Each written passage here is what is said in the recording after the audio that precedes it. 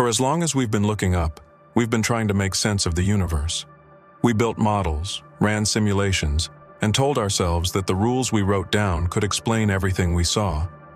But what happens when the universe starts breaking those rules right in front of us? That is exactly what is happening now. The James Webb Space Telescope, the most powerful window into the cosmos ever created, has begun to return not just beautiful images, but unsettling truths. These aren't just small adjustments to our understanding, they are fundamental shocks. Things that shouldn't exist are appearing in Webb's data.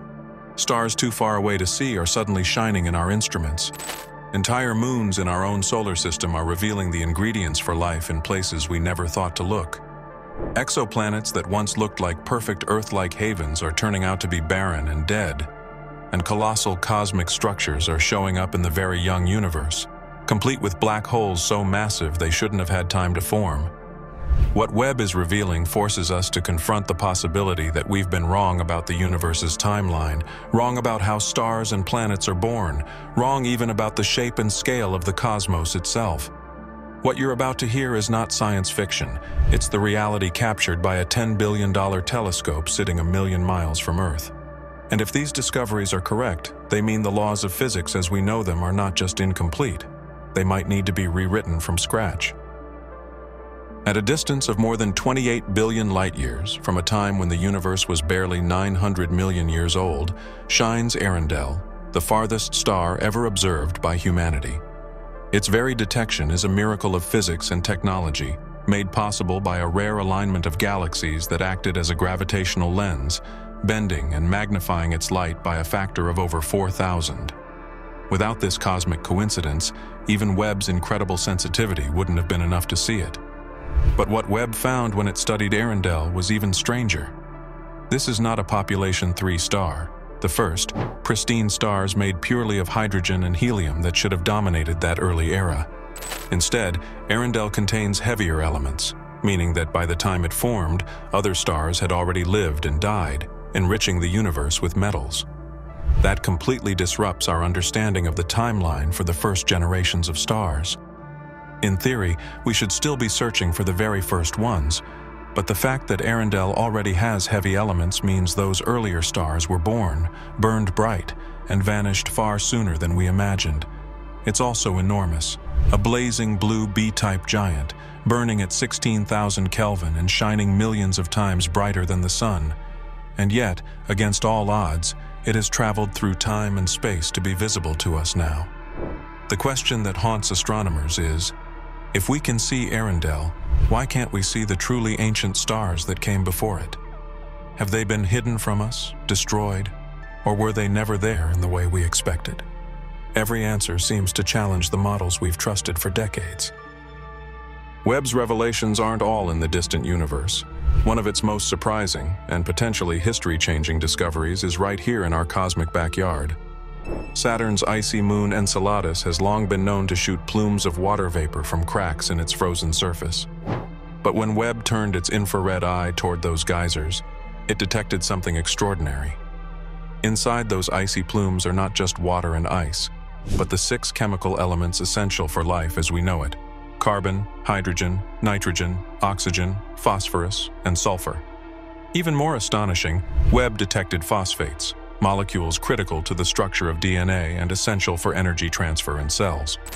This means that beneath Enceladus's ice crust lies an ocean that not only has liquid water, but the exact chemical cocktail that life on Earth needs to exist. This finding has completely reshaped NASA's priorities. Plans are already being accelerated for a robotic mission capable of landing, melting through the ice, and sending probes into that hidden ocean. It's a stunning reversal. Mars has dominated the search for life for decades, but now a frozen moon hundreds of millions of kilometers away might be the most likely place to find alien biology. And unlike distant exoplanets, we could actually go there and test it within our lifetime. The implications are staggering. If life exists in the ocean of Enceladus, it would mean that life can emerge in multiple places in a single solar system. And if that's true here, it might be happening everywhere. If Enceladus has become the new frontier for hope, Trappist I has become the cautionary tale. When this star system was discovered, with 7 rocky planets similar in size to Earth, 3 of them in the so-called habitable zone, it sparked dreams of a mini-solar system teeming with life. Scientists imagined worlds with oceans, clouds, and alien skies. But now Webb's instruments have delivered a sobering dose of reality. Detailed observations of the 2 innermost planets have revealed that they have no substantial atmospheres. Without an atmosphere, there's no protection from the intense radiation of their star, no way to retain liquid water, and no chance of complex life on the surface. Instead of lush alien worlds, these are dead rocks, one face scorched under eternal daylight, the other frozen in endless night. The planet Trappist I, once considered a prime candidate for habitability, has been just as disappointing. Webb found no sign of an atmosphere there either. The crushing disappointment isn't just about these specific planets, it's about what they represent. If even the most promising Earth-sized planets in a habitable zone can turn out to be lifeless, then perhaps truly Earth-like worlds are far rarer than we hoped.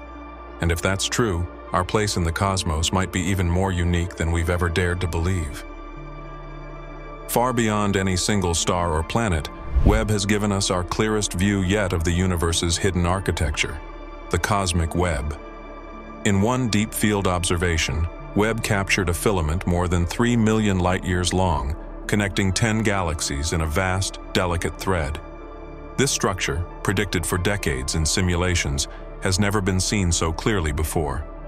But within this colossal strand of the universe, Webb uncovered a discovery that has shaken astrophysics to its core, a supermassive black hole with over 9 million times the mass of the Sun, existing just 830 million years after the Big Bang.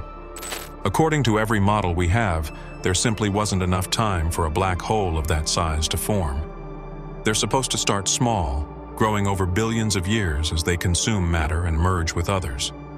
Yet here is one, already fully grown in cosmic infancy, breaking the speed limits we thought governed the universe's evolution.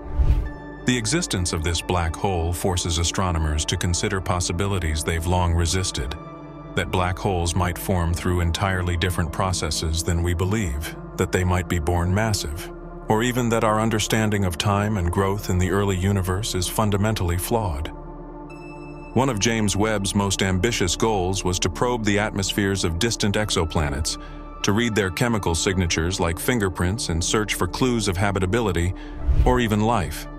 And in planets such as WASP-39b and K218b, Webb has detected a cocktail of molecules that has left scientists both fascinated and puzzled. There's confirmed carbon dioxide, water vapor, methane, hydrogen sulfide, and other complex organic molecules.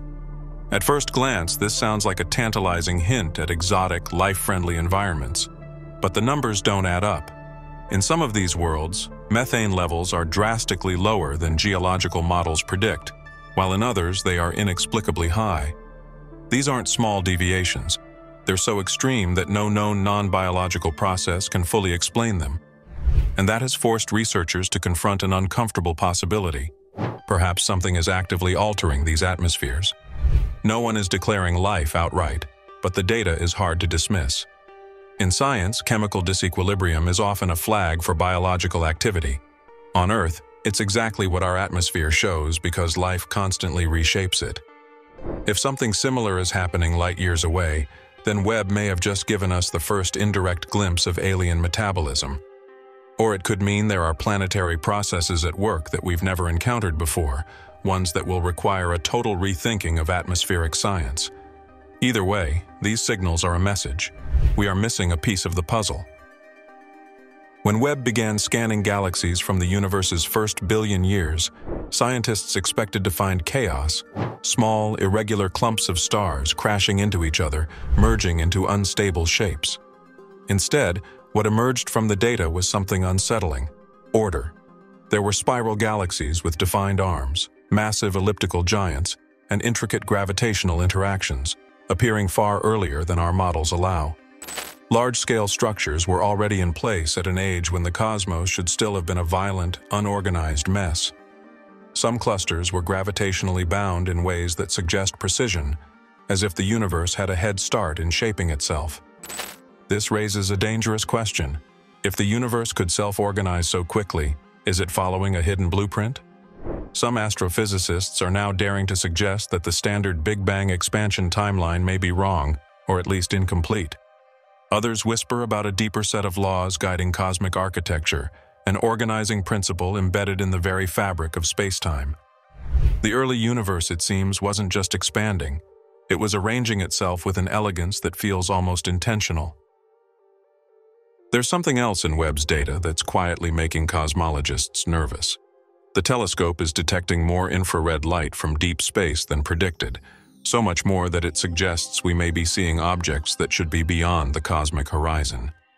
According to the physics of an expanding universe, there's a limit to how far we can see.